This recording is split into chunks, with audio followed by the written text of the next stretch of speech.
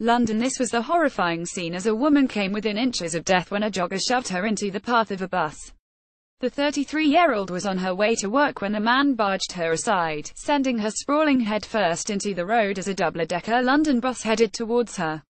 The driver, travelling at about 12 miles per hour, swerved at the last second, narrowly missing the victim's head as she lay inches from the bus wheels.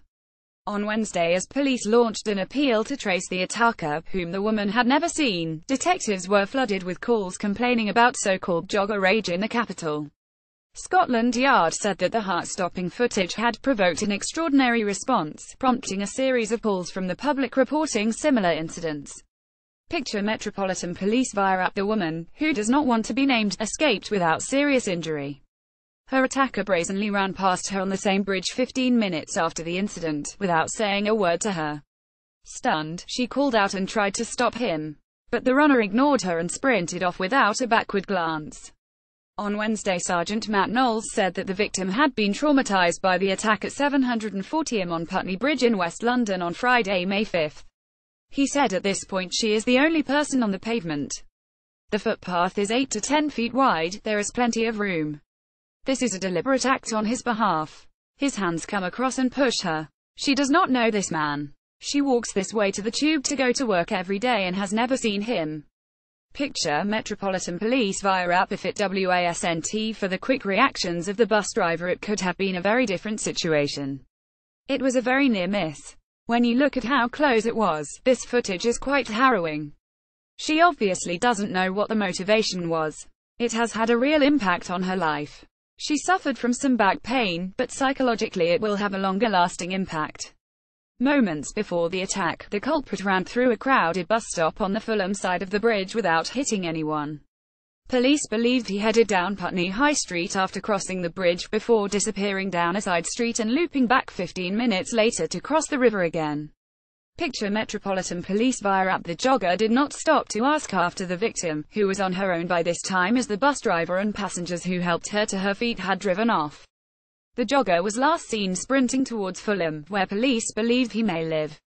The officer added when he came back 15 minutes later she was in shock.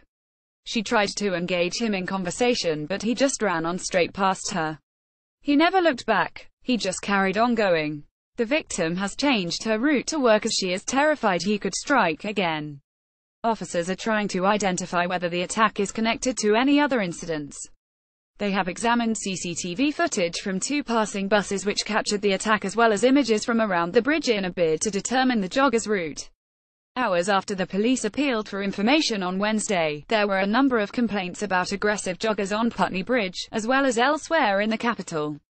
Referring to the calls about other incidents of jogger rage, Sergeant Knowles said it is perhaps more prevalent than I had first thought. Perhaps the offence is being underreported.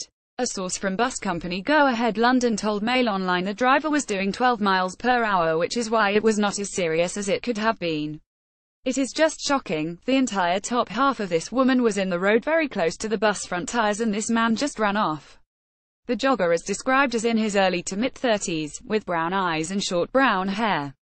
Police are appealing for witnesses or anyone who recognizes him to get in touch. They should call 101 Crime Stoppers anonymously on 0800 555 111. Jeremy Vine has been criticized for suggesting that a jogger who pushed a woman in front of a bus must have been a banker. However, the BBC presenter was on Wednesday accused of trivializing the attack, after he set up an online poll to guess the profession of the jogger. He only gave 3 options for the unidentified man's job, all of which were in finance. It prompted accusations that he was being prejudicial and fueling stereotypes. Tory MP Andrew Bridgen described Vine's tweet as a huge lack of judgment, adding that he should not have used the attack in West London to start a class war. Vine, who is on holiday from his Radio 2 lunchtime show, also faced criticism from some of his 638,000 Twitter followers. They said the poll was bad taste, very insulting, and an unsuitably frivolous way to approach such a serious subject. The presenter was recently revealed to be one of the highest earners at the BBC, taking home up to £750,000, about £13 million last year, and many of his followers suggested that his attack on those on high salaries was ill-timed. The 52-year-old deleted the tweet after it had been online for 4 hours. Police have launched an appeal to trace the attacker, who was caught on CCTV pushing the woman off the pavement as she walked to work across Putney Bridge in May. Daily Mail.